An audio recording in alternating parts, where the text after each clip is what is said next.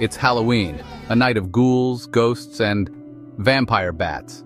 Yes, these little bloodsuckers are real, and today we're going to find out how they actually drink blood from other creatures, and maybe even us humans. Before you start thinking about Dracula with wings, let's clear a few things up. Vampire bats don't turn into handsome caped men, sorry, Edward Cullen fans, and they don't just bite down on necks like a late-night snack. There are only 3 species of bats in the world that actually drink blood, and they're all found in Latin America. Now, the human-biting variety is the common vampire bat, and yes, it lives up to the name. But there's a lot more to their dining etiquette than you'd think. They don't swoop in all wild and crazy like Ozzy Osbourne biting off a bat's head. No!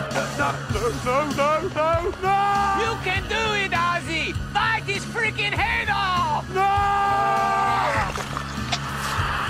I mean, that would be messy.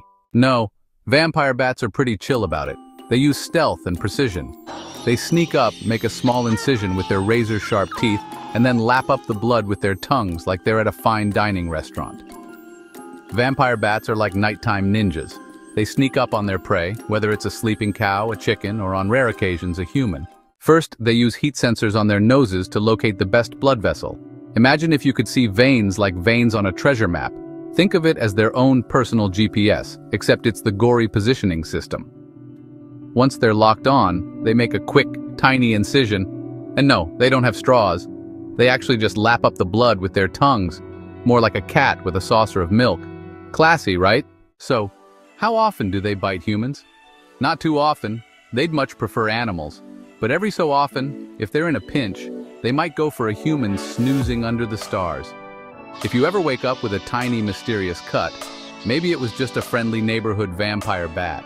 At least they don't have the showmanship of our friend Ozzy. Just imagine.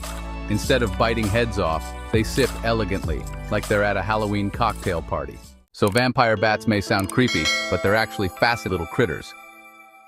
They even share blood with each other when one hasn't had a good feed. It's like them saying, "Hey Bob, missed out last night? Here's a little extra blood for you." Now that's friendship. So next time you think of vampires, remember, there's a real bloodsucker out there. But it's only about the size of a small potato. No need to grab the garlic and crosses just yet. Happy Halloween, everyone. Remember to like, subscribe, and keep an eye on your blood vessels tonight. And hey, maybe don't sleep under the stars if you're in vampire bat territory.